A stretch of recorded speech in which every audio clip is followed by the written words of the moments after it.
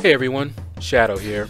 So as you can tell from the title, I finally got it, my new iPad that I was talking about. The money came this morning. I deposited the money in the bank and I went out this afternoon and picked it up. So what you're looking at there is the box, and it took me a minute to see, figure out what that was, but it's the iPad sideways. Very strange looking to me, but that's what that is. And you'll see a few other pictures that I took. So right now, as I am making this video, I am downloading and installing the iOS 12 beta. Just don't even want to play around with any kind of heat issues or anything like that. So I'm just going right to the iOS 12 beta and we'll see what happens there. Now I will start making videos using this, and my first video, of course, I'll mention it so that you guys can see what the difference is compared to my other videos, and maybe give me some feedback and let me know whether it's better.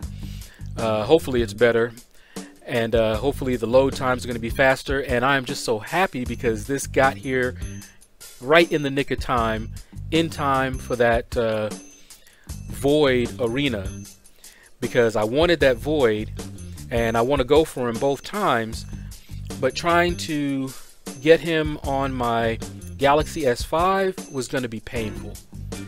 So as you can see, I got an iPad. It's a 6th generation, so that is the newest iPad that is available, and I got this one rather than the 5th generation, which is perfectly fine and would have been able to run this game no problem, because I like to future-proof, and if I'm gonna buy something, especially with electronics like this, I want to try to get the most current so that it can last a little bit longer.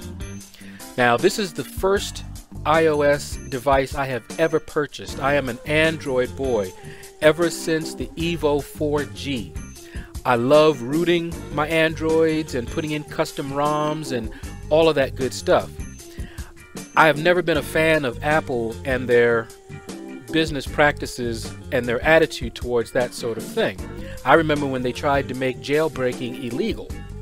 Okay, so not a fan of theirs, but because this game runs so much better on the iOS devices, I decided to go ahead and get an iPad. Did not need a phone. I would have used the phone as a tablet anyway. Alright, so I am very eager to do this, and I may start streaming if the tests that I do turn out pretty well, meaning I can record and not lag. Then I'll probably start live streaming, so look for that. But anyway, that's it, guys. Hopefully you are as happy for me. Well, maybe not as happy as I'm happy for me, but happy for me anyway. So look forward to the videos, and I look forward to making some new content with this new iPad.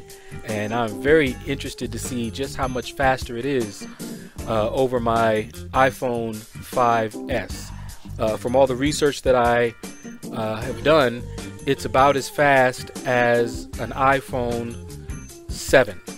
That's what I was told in some of the benchmarkings. About an iPhone 7, 7 Plus, something like that. And we'll end the video with a look at my poor iPhone 5S that I played this game on for the last couple of years. And of course it didn't look like that, but that damage is what prompted the need for a replacement. So goodbye, old friend. But that's gonna do it, guys.